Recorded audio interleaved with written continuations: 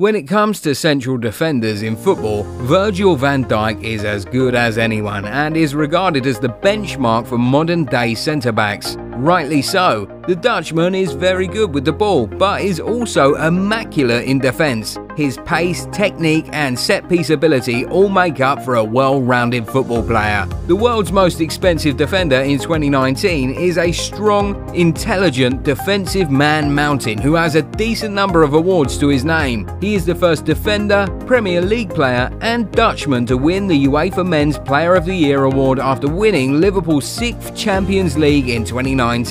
The former Celtic man's heroics were also key in overhauling the fortunes of Liverpool's defence, culminating in a commanding title race as they finally won the Premier League in 2019-2020. Van Dijk's world would come crashing down in the defence of that title, as his gruesome knee injury contributed to a disappointing campaign for the Reds. It was a poorly timed setback for a world-class player at his peak.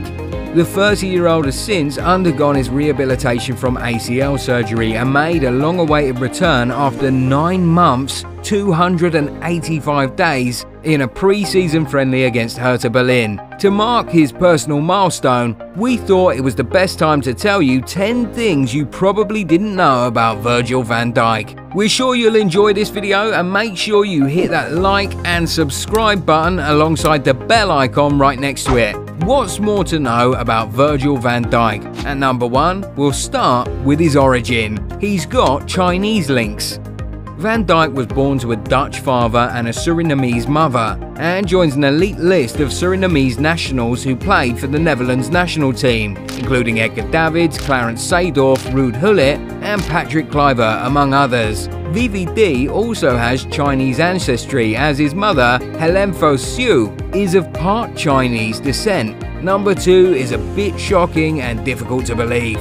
Believe it or not, Virgil van Dijk has never been to an international tournament. It's almost unthinkable to consider the fact that the 2019 PFA Player of the Year has never played at the Euros or World Cup for the Netherlands, despite being 30. He made his international debut in 2015 and didn't make it to Euro 2016 as the Dutch were missing from a major tournament for the first time since the 2002 World Cup. That rot continued as they underwent a transition in the national team and also missed the 2018 World Cup in Russia. However, the Netherlands captain is determined to lead his country in an international tournament, having scored twice in the Nations League, more than many top strikers in Europe. Van Dijk would have been gutted to miss out on Euro 2020, having ruled himself out before the tournament to be able to focus on the final stages of his recovery from ACL injury. He did retain a non-playing role behind the scenes during the tournament as he trained with his international teammates and offered backroom support within the dressing room. Number 3. The reason behind Virgil. Van Dijk uses only his first name on his kit, according to his uncle Stephen. Why is that? Well, it's because of a family feud with his father, Ron van Dijk, who abandoned his wife and her 3 children. They were left with a lot of difficulties at a very young age and they haven't forgiven their father. The truth is, his dad was not around for so many important years and it is his mother who is the real hero of this story, says his uncle. Even though his dad reportedly tried to get in touch later, he and his family didn't want to see him as their mother had to go through immense hardships to make ends meet. Indeed, he has done well to repay his loving mother. The defender proudly bears only his first name on his shirt for club and country. One can say that he's reached the light at the end of the tunnel that his mother always believed in. At number 4, we move on to our next exciting, if not surprising, fact about Virgil van Dijk. Van Dijk supported Barcelona as a child. The Catalans have always had some of the best Dutch players of their generation. The likes of Johan Cruyff, Ronald Koeman and Frank de Boer are the top names, but Van Dijk was rather fascinated by Barcelona's Brazilian legends Ronaldo and Ronaldinho. I watched Barcelona a lot when I was younger, and not just for the Dutch players. It's a beautiful club, the defender said in an interview while still playing for Celtic. Could a move to Barcelona happen before his career ends? We'll have to see. Number 5. Humble beginnings. A young Virgil combined his time with playing at the Willem II Academy with a part-time job as a dishwasher in a restaurant in his native city of Breda. It is a tempestuous journey which culminated in Van Dijk being one of the biggest names in world football.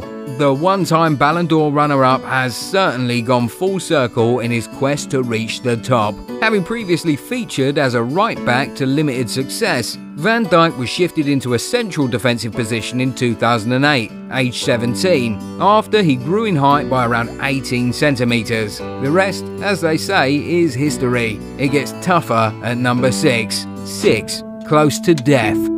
It's safe to say that Van Dijk has been through some of the toughest hardships in order to reach the pinnacle of the game. Early on in his career, VVD was deemed too slow and small. When he moved on to Groningen FC, he was hospitalised with a dangerous abdominal abscess and deadly bacterial infection soon after his 20th birthday. Till today, those scars still feature predominantly on his stomach. Van Dijk reveals it was the darkest time of his life and his career, and he wasn't even sure if he'd live. The youngster was even forced to write a will to his mum, but didn't disclose it publicly. Fortunately, he lived through the suffering, and has since come a long way and made a claim as one of the best defenders of his generation. This list would not have been complete without a controversy or scandal, would it? That takes us to number 7, cheating scandal.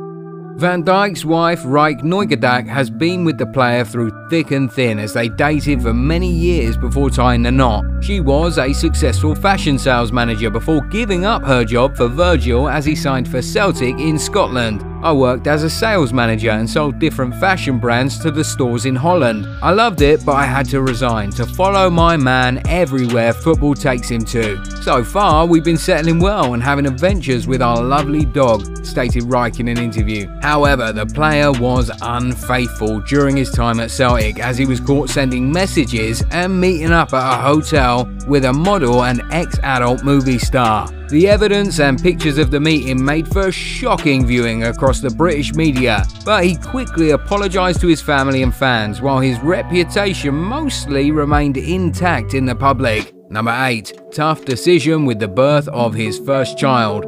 Virgil was expecting his baby daughter as Riker was due in September 2014. Around the same time, the defender received his maiden senior call-up to the Dutch team. Resolute to not miss 2 memorable firsts in his life and career, Van Dijk arranged for a premature birth of the baby. Many fans and the Netherlands coach Gus Hiddink criticised that unnecessary decision, despite a smooth and successful birth. Unfortunately, VVD was not selected for the match and had to wait till October 2015 for his debut. Good things come to those who wait, Virgil.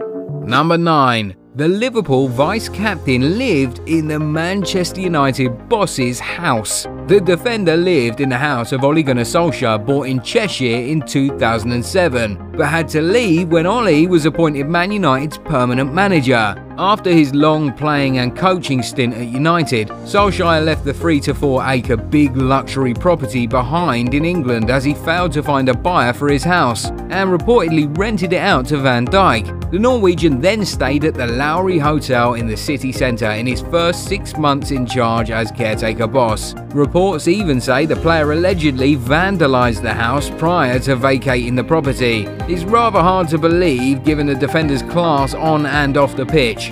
For our last one, we'll talk about his lucky charm. Number 10. Superstitions and tattoos.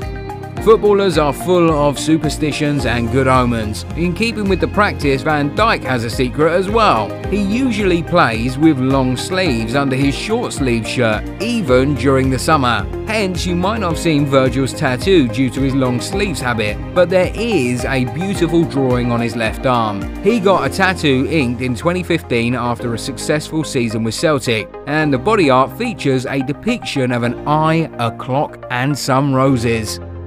There you have it. How many of the mentioned things did you know about Virgil van Dijk before watching this video? Don't forget to give us a like and subscribe, and you can also visit the comment section with suggestions for our next video. See you next time.